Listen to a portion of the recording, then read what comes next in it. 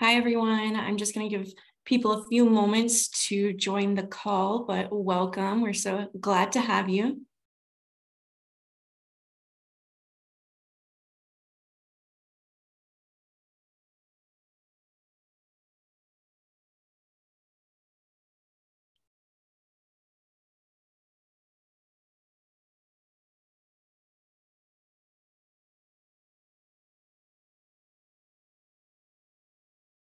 We've got lots of people joining still.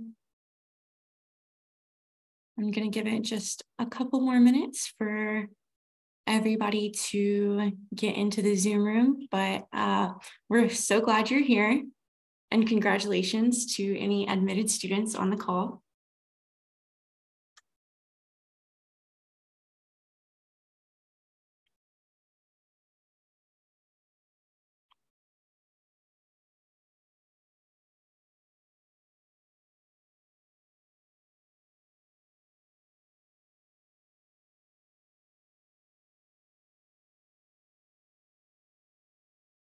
All right, it's looking good. It's looking like our participant numbers may be beginning to plateau.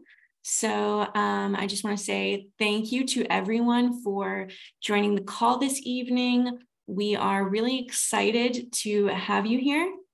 I'm just going to start out by giving a quick introduction, and then I will hand it over to my colleague, Jason Elliott, in the Sustainability Department. And he's going to tell you all about sustainability at Duke this evening. So just to start off, I just want to say welcome to Duke. Duke encourages persons with disabilities to participate in its programs and activities. If you would like to request accommodation services for an information session, please contact Idella Hackett at idella.hackett@duke.edu, or please call 919-684-0186 to arrange these accommodations for a later date. Additionally, this session is being recorded and will be available on our YouTube channel shortly. So that is all that I had to share. I'm excited for today's program, partnering with the Sustainability Office at Duke. So I am going to stop screen sharing and hand it over to my colleague, Jason Elliott. Please do feel free to use the chat or Q&A function. We do have some admissions officers working in the background to answer your questions. Great. Thank you so much, Bethany. Hi, everybody. And like Bethany said, congratulations if you are an incoming student. So excited to be able to welcome you to fall campus in the fall. So my name is Jason Elliott. I'm the Assistant Director of Sustainable Duke. And today we're going to be talking about climate change and sustainability efforts at Duke. I'm going to start screen sharing. And like Bethany said, feel free to add questions to the chat. I probably won't look at them during my actual presentation. So I will probably just find a time right at the very end. But without further ado, sustainability at Duke is multifaceted, and it's not just our Office of Sustainable Duke. We're so fortunate to have folks from across campus really helping us live into our commitments as well as our various goals and strategies across campus. And so some of these other departments are our facilities group, who helps us with how the entire campus runs and operates from an operational perspective, parking and transportation, dining, and procurement, and many, many other departments. We also have various student government groups, such as Duke Student Government for undergrads, but as well as the graduate student and professional government, who is graduate students, like it sounds. And then there's over a dozen, probably closer to 20 student organizations that focus on climate and sustainability efforts. So if that is your passion, you will find your pathway here at Duke. We also have a campus sustainability committee, which is made up of student, staff, and faculty who really put together the strategies for how Duke can be doing better in other areas. And so that group, right now, we're focusing on sustainable purchasing. Next year, we'll be focusing on waste. So if you're ever a student who's in some of these organizations as leaders, you might become a member of our campus sustainability committee one day. And lastly, we have a climate action committee, and I will go over this in more detail, but they're the group who is helping with the more recently launched climate commitment at Duke University. To give you a little bit of a sense of the types of things that we do, at least in my office, we are kind of the the planners, the strategists for the university, trying to identify ways that we can really think through various ways to make campus more sustainable, whether it's the energy that we use on campus, whether it's transportation for our employees, as well as when we're traveling for business, carbon offsets to help us really think about meeting the remaining emissions that we might have when our carbon neutrality goal hits literally a year from now. Very exciting times at Duke. Education, so the way that we train and educate our students to become advocates and literate in these concepts so they can take it wherever they go in the future, as well as how we communicate and engage with the student, staff, and faculty at Duke University. In addition to those topic areas, we also want to focus on things that are maybe not just focused on greenhouse gas emissions. So that's where you're also going to start finding us in our water use on campus, waste, natural resources. One of the wonderful things about Duke is that we are a university in the forest, quite literally. There's a forest that is just out on the outskirts of campus that's 7,000 acres, and it's a really, really wonderful place to be. We also want to think about sustainable food. Where are we getting it from? And how are we making sure that our students are eating healthily and making sure that they are also finding the things that they really want from our food menus? And lastly, purchasing or procurement, like I mentioned before, is one of our focus areas this year. The other thing that the climate commitment, which launched last fall, is really trying to take into account all the things that we do at Duke University, including climate education and literacy, climate research, meaning the research that our faculty are doing every day to try to figure out solutions to climate change, sustainable operations and facilities like energy use, water use, renewable energy on campus, et cetera. I'm gonna have to hide a little Zoom window to make sure I see the rest of this. Community partnerships. One of the things that you become a student at Duke, you also become a citizen of Durham. And so how do we think about how we engage with our local community?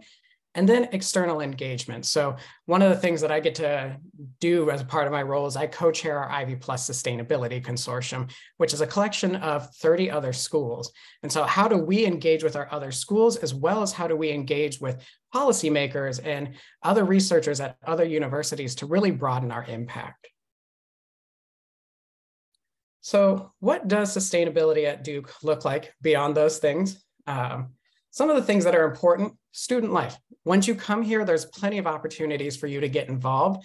You will see some of our students who help out with Zero Waste Kville. If you don't know what Kville is, it's the students camping out on the quad right in front of the gym to get into basketball games. And we try to find ways to educate those folks who are tenting to make sure that we are reducing the waste coming from that event. You will also find opportunities to volunteer. Here's a group down at the bottom left of students who do tree plantings with us in the city of Durham. And lastly, we will sometimes have pop-up events across campus. And the one that's pictured in the bottom right corner is our Devil's Thrift House. So we put together a pop-up thrift store where for students by students. So it's a really great way for you to clean out your dorm a little bit, and well as like fill it up with new stuff that is new to you.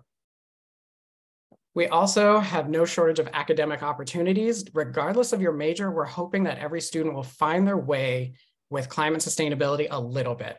We recognize at the end of the day, whatever career path you go into, you're going to potentially be affected by climate change. And so how do we train you to at least know enough so that you can go forth and help your company succeed in this realm? Some of these examples, one of my favorites that Duke has is Bass Connections. That is a collective of, I think there's dozens and dozens of projects each year, potentially close to like 70 projects each year that are interdisciplinary. So you're not just going to, if you're an economics student like I was, you're not just going to be with econ students. You might be with public policy and engineering. And so it's a really great way to meet people from across campus in different programs, as well as different faculty and staff from across campus. We also have a certificate in sustainability engagement. So when you are a student, you can declare, well, you will have to declare a major, but you also can declare minors as well as a certificate. And so while there might be a dozen programs, there is one on sustainability engagement that our office helps lead. And it's a great way for you to try experiential learning. So you take what you're learning in the classroom and how do you actually apply it to actual like places around the world. So that way you're really building out your resume. In the bottom left corner, if you're fortunate enough to make it out to our marine lab, there's plenty of opportunities for our students to stay there for a semester. I know I've had a number of my students in the past go out there, and it's just a really great resource for them to go and engage with water life. And then the last photo in the bottom corner is a picture of Granger Hall. That is basically the centerpiece of our sustainability and climate research programs. And so in this building, that is where the Nicholas School of the Environment lives, and you will potentially find yourself in that building taking a class very soon. One of the programs that we are most excited about launching right now, we hired a new staff member in our office to help us think about how do we use the campus as a living laboratory. As I mentioned before, with academics, you're learning a lot in the classroom. So how do you take that knowledge and apply it on campus? And so some of the things when I was a student, at Duke, I was here for grad school and I was studying forestry. And I was really interested in urban forestry. So I started Duke's tree survey. And so now we have maybe 20,000 trees in a database. And I'm only responsible for like 8,000 of them. But it's a really awesome thing to find a way to leave a legacy at Duke by using the campus as a living lab. Other things in the top right corner, that is a chilled water plant, which if that means nothing to you, that is totally okay. It's one of our utility systems that help us cool and condition our buildings. And we always try to think about the best ways to make these buildings so as sustainable as possible. So you will see solar on the rooftop of this building. It is also just making sure that campus systems are just running as efficiently as possible. In the bottom left corner, we have a Duke campus farm. And so if you're ever wanting just to get your hands dirty and try to learn about, maybe you want to grow your own food, or maybe you want to have conversations about how food systems work and how we as eaters and producers fit into those systems, it's a really great way to go out there and have fun. Every summer, we bring our summer interns out every Thursday just to get out of the office and away from a computer and to build relationships with other people across campus. And lastly, but not leastly, because I love Duke Forest, we have 7,000 plus acres of Duke Forest land, a lot of it really, really close to campus. And you will find all types of things, including our Lemur Center there. I already kind of touched on some of these pieces in my earlier slides, but we also have a lot of strategies and goals that guide the work that Duke University is doing. So we have a carbon neutrality commitment by 2024. That means we are trying to be net zero in our emissions, our greenhouse gas emissions, by 2024, meaning a year from now. And I'm really, really excited to see this. Right now, Duke University, of our 30 peers that I mentioned, we have the earliest and the most aggressive goal. And so I'm really excited to have all the eyes on us to a certain extent so we can potentially accelerate the efforts at our peer schools.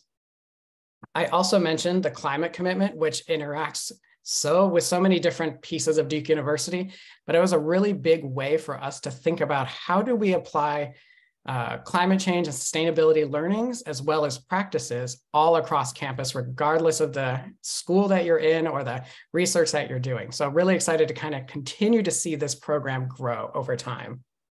One of the things that you will also see if you've already been to campus or you will come to campus soon, and this is, I always like to think about them as kind of like our moving billboards, but we have buses on campus and we've been transitioning to electric buses over the past few years and will continue to transition our bus fleet to electric buses. So if you're ever on campus, I highly recommend to ride our bus, the one that is pictured here.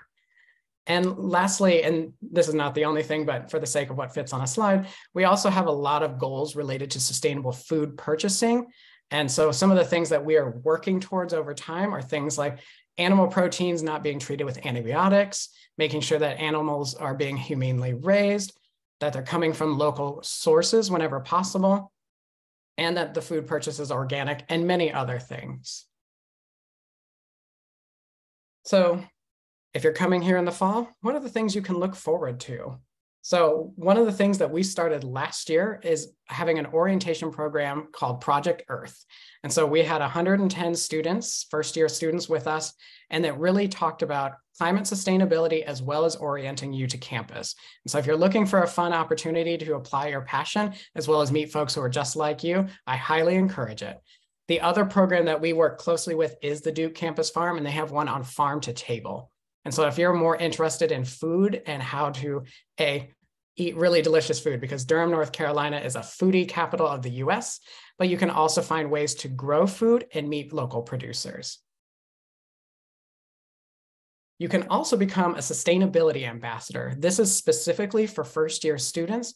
Each year we take 30 students in this program, potentially need to grow it as our campus student population continues to grow, but we spend a year long where we tie these students to our Green Devils, who are interns throughout the year, to really have that mentoring relationship, as well as learning all things about climate sustainability. And so we have a system that is kind of like a, I don't know, bi-weekly book club kind of thing, where people will read some resources or watch some videos or listen to some podcasts, and then share what they learned and some insights that they have. And so it's a really great way to make community with a small cluster of folks. We also have hundreds of classes that you can take that are related to climate sustainability. Some of the ones that I think are interesting that are coming up this fall are Climate, Coffee, and Coronavirus, Why Ecology Matters to Human Health. Let's talk about climate change. This is the second year it's being taught, but this is a really great opportunity if you're looking to make relationships with faculty members at Duke. This class is taught by 14 different faculty members, at least it was this past fall. And it's a great way to meet them from many different departments, whether it is political science, art history, literature, and of course, the environmental school. And lastly, Climate Change for Future Leaders, taught by Alex Glass, is a 103. So ECS stands for Earth and Climate Sciences. So it's a very intro level course if you're really wanting just to get some of the basics down. You can also follow us on social media. You can check out our website. And once you sign up on our social media, we'll also eventually post a way for you to sign up for our newsletter to hear all the latest details of things that are happening on campus. And without further ado, I would love to take some questions. I know I ran through that quickly, but wanted to make sure that there was plenty of time for folks to ask questions. So I'm going to stop sharing and welcome anything that comes up.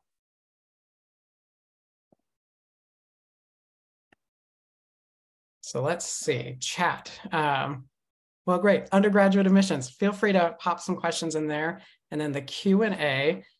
From Zoe, thank you for asking. Do you have any suggested bus routes to see the most of the school? So at Duke University, we have a lot of different bus routes. One of the main ones that you will take from East Campus, where you will live, to West Campus is called the C1 bus, and it takes you right down Campus Drive, which is just such a stunning road with grown old oak trees that line the entire thing. It's also, if you're looking for a wonderful walk from east to west and you have 40 minutes, it's a great way to go. There's other buses across campus that will take you to different parts, but I highly encourage you just to take the initiative and go on a walk, because you will stumble across things that you will not find. Durham, North Carolina, and especially at Duke, we're different than a lot of other schools where our campus buildings, there's not much like roads in between all of them. It's a pretty strong cluster of buildings. So walking is going to probably get you most places faster.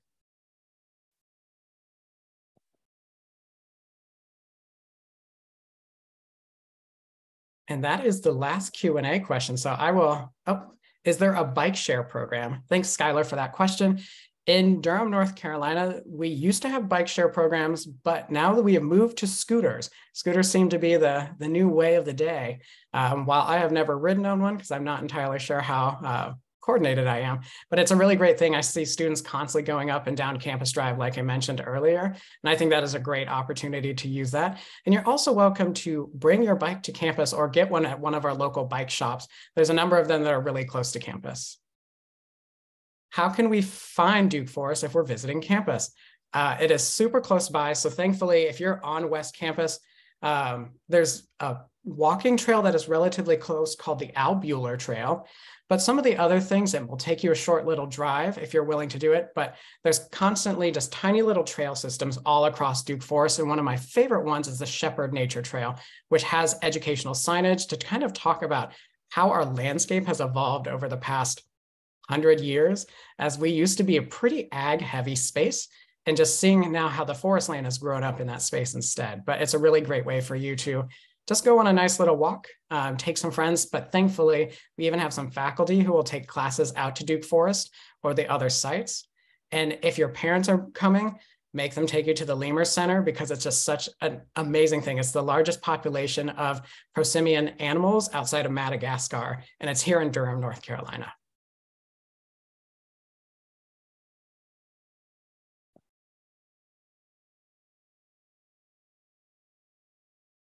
Dylan, what kind of projects do the Green Devils work on? So one I already mentioned is that the Green Devils are become our mentors of our ambassador, our first-year ambassador program.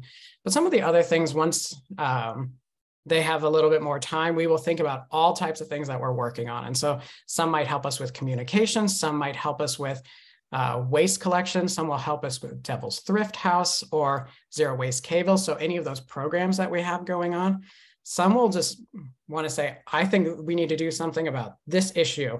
And they will do research for us to help us get that type of information. And so that's one of our favorite things. It's a pretty flexible program. We have enough space for, I think, 10 Green Devil students. And we usually like it if the students can become ambassadors first to really learn about climate sustainability, but happy to always work with folks from different years.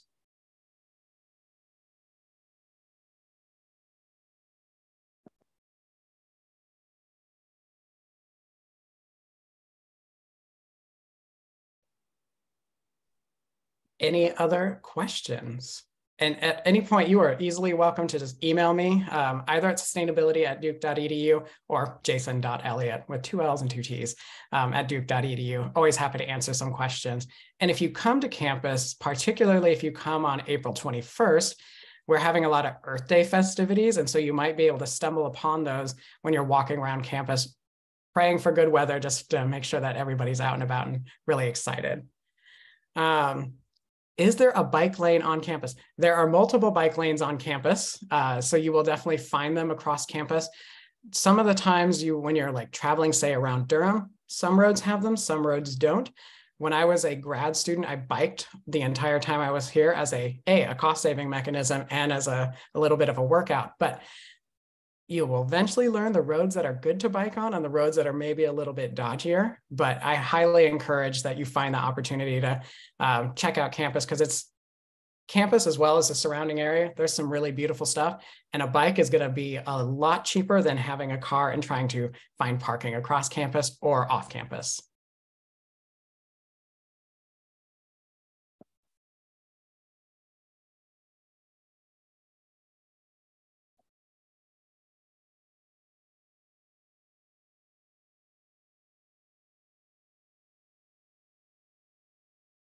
Any other questions from folks?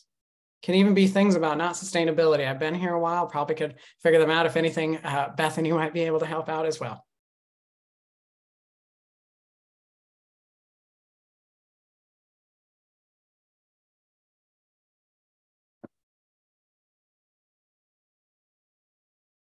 Well, if there aren't any other questions, like I said, you have my contact information. You're also easily able to find all of us and my entire team on sustainability.duke.edu. I worked on the website just now, so I should know. Oh, great, 2 new questions. Although it might not be useful to drive a car on campus, is it economical to keep a car on campus for road tripping home? That is more of a decision between, I guess, you and your family, and if that makes a lot of sense. One of the things that when I talk to students, I think they generally, when they bring cars to campus, don't use them a whole heap of a lot. Maybe if the student lives really local, that makes a lot of sense, so they can become that person who also takes their friends around to cool places around Durham, like the Eno State Park. But it's also, you park in a lot that's pretty far away, so your car isn't always the most accessible, but people make their own decision. I survived and thrived without a car for many, many years on campus, and I highly encourage you to at least try it for a semester without, unless you really think you have to go home a lot. But that's always I think a very individual type of thing, but always happy to strategize if helpful. And how many students have cars on campus? Oh, I wish I actually knew. We have a parking lot full of cars. A lot of them are probably more grad students who are living off campus or students who live off campus. I have one student who's getting ready to graduate, but he has a car on campus, but I don't think he uses that much.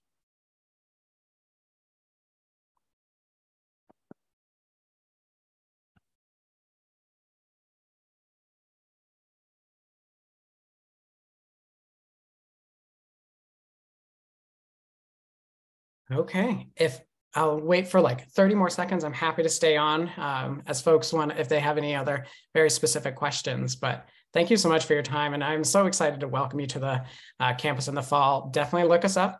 happy to get you in the know of everything that's happening on campus.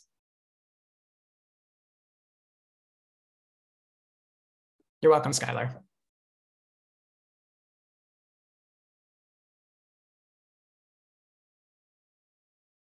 All right, thanks everyone. We're hoping to see you on campus for Blue Devil Days, April 20th, 21st, 24th, or 25th. And thank you for attending the session this evening. We are so excited to welcome you. And again, congratulations to our admitted students out there. Thank you.